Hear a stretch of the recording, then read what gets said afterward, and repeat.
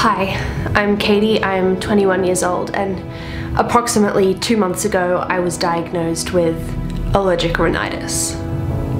I started to feel the symptoms of sneezing when I went on a picnic, but I didn't bring a picnic blanket, and I just lay directly on the grass, and that's when all hell broke loose.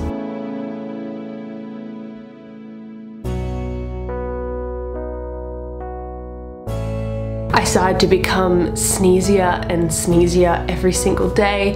You know, at first I thought it was just a one-off sneeze, but it continued.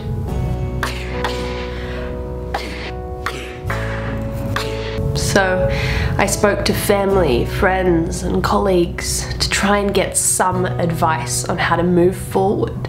I've just been sneezing and sniffling so much and I just don't know what to do. You could take some antihistamines. Nah, I don't really think that's the answer. But they couldn't help me, so I had to consult Google. Sneezing is often a symptom of death. Great. So now, as well as sneezing all the time, I have to now plan a funeral? It became really hard. It began to affect my daily routine.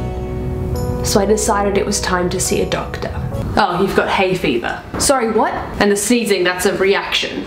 But I barely ever go outside. Why the one time that I go outside do I get a life-threatening illness? It's not life-threatening. Oh, I'm sorry, do you live with allergic rhinitis? Well, allergic rhinitis affects 10 to 30% of the world's population. Great, so now I'm a statistic.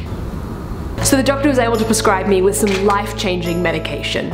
It's over-the-counter antihistamine. Even though this medication could help me, I still live with the daily struggle of having allergic rhinitis. Every day I have to avoid touching grass. Can it be used as an excuse to not go outside? Of course it can. Do I abuse that power? Of course I do. But am I a bad person? No, because I'm constantly struggling to even make it through the day. Every change of the season, I suffer. And all I have with me is the beautiful excuse of being allergic to grass. It's amazing!